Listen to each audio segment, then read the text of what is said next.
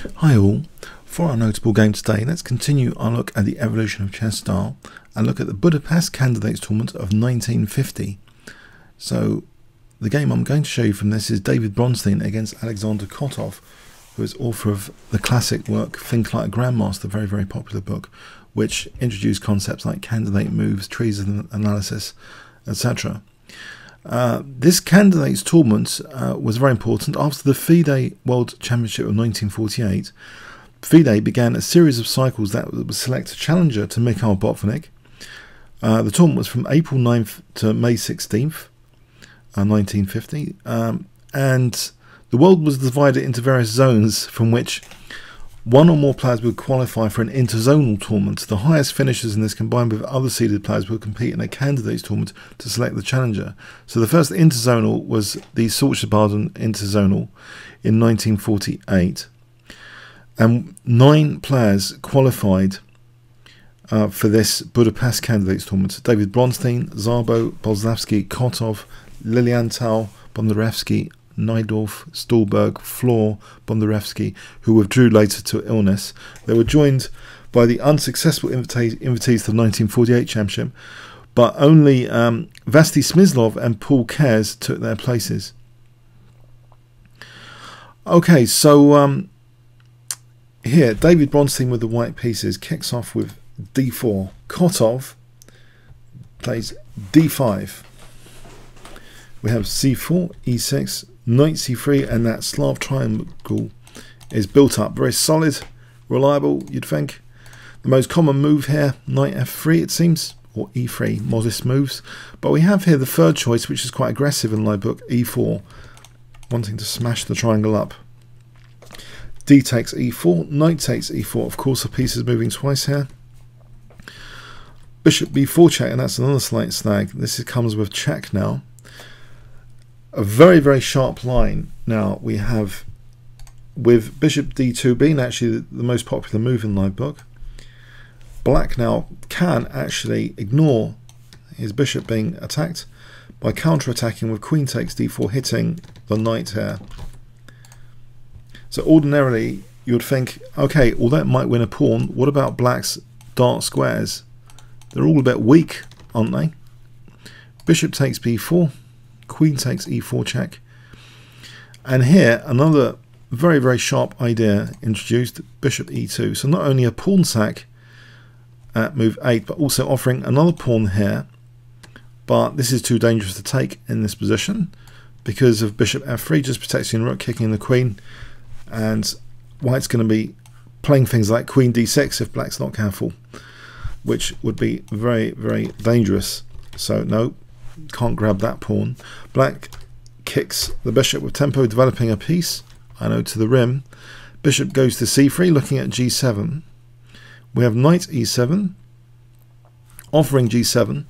So a wild game. Bishop takes g7, black activating the rook. Bishop goes to c3. And now actually, it is actually much more safe for black to consider taking on g2 with the queen. If bishop f3, then there's a disaster here with that rook on g8, with queen takes g1 check, so picking up, scooping up rook and knight and queen to follow. Wouldn't be very clever. Now the idea, David Bronstein is very, very creative sometimes. The idea is to distract the queen a bit more and for white to continue development. Plays a very, very interesting move in this position. Can you see what white plays? If I give you 5 seconds. Starting from now.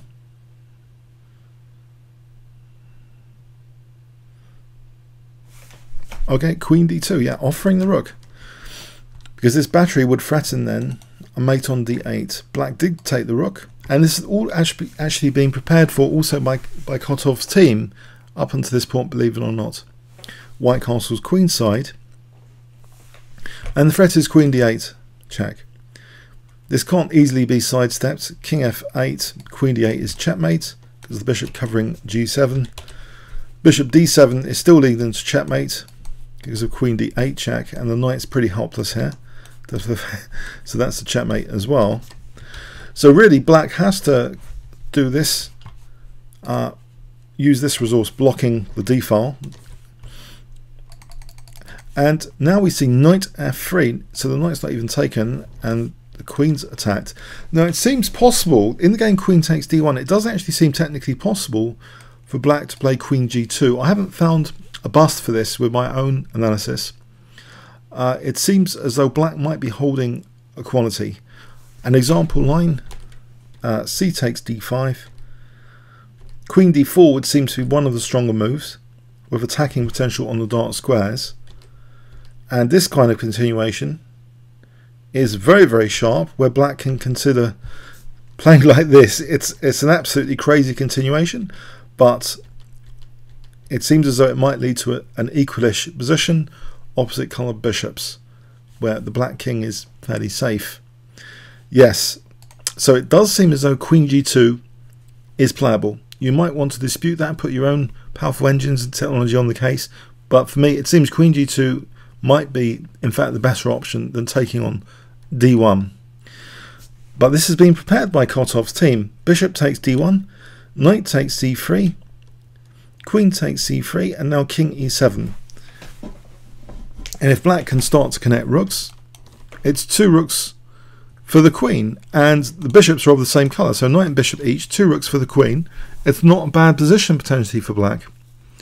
But this 17th move is what the Kotov team overlooked. There seems to be a number of tempting moves, but there's one with particular venom. Can you spot what white plays here? If I give you 5 seconds to pause the video and think about possibilities, what would you play here with white, starting from now?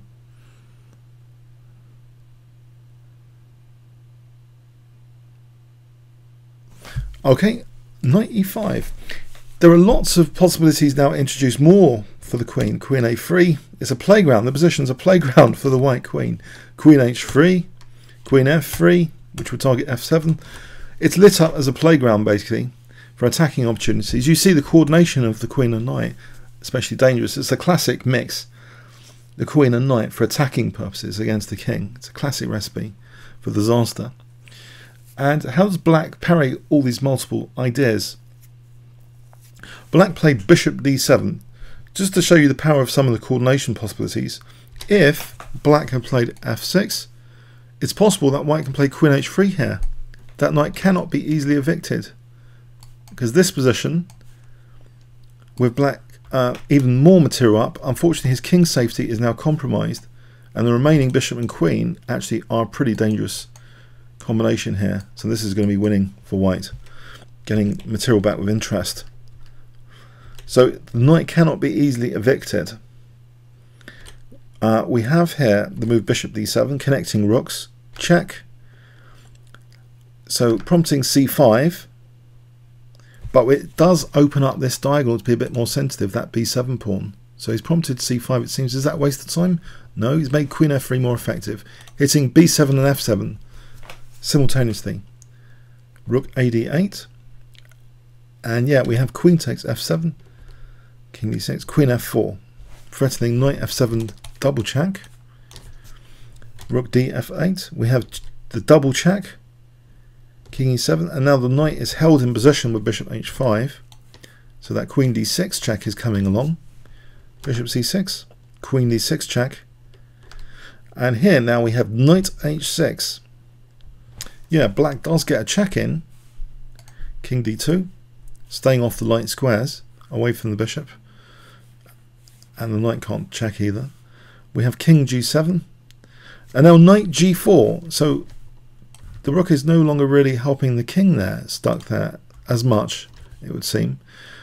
And faced with lots of ideas now, queen e5 and queen e7 look really dangerous just in principle. But queen e5 in particular, you know, if the king goes there, the knight h6 is checkmate, if you look at that. The knight is also holding f2 conveniently. Just to show you that on the board, you know, this position is not nice. That's a checkmate. So actually we see this move, rook takes g4. Is white simply going to play bishop takes g4? No, he plays a check first actually, forcing the king to make a critical decision. King h6, bishop takes g4 now, rook takes f2, king e3. these pieces are not really helping that much, especially this guy, this knight on the rim. It's pretty dim and asleep. Rook f1. Now h4 threatens mate. Queen g5 mate. King g6, but now a drag and drop tactic here. Instead of the king escaping if we play that check, we want the king back on h5. How do we do that? With a drag and drop tactic. If I let you have 5 seconds for the final move of the game, starting from now. Yep. Bishop h5, drag the king back, drag and drop. Here black resigned. He's faced with a mate now. Queen g5, checkmate. Black resigned here. Okay, so what do we get from this game? Well, some razor sharp lines were played back in 1950.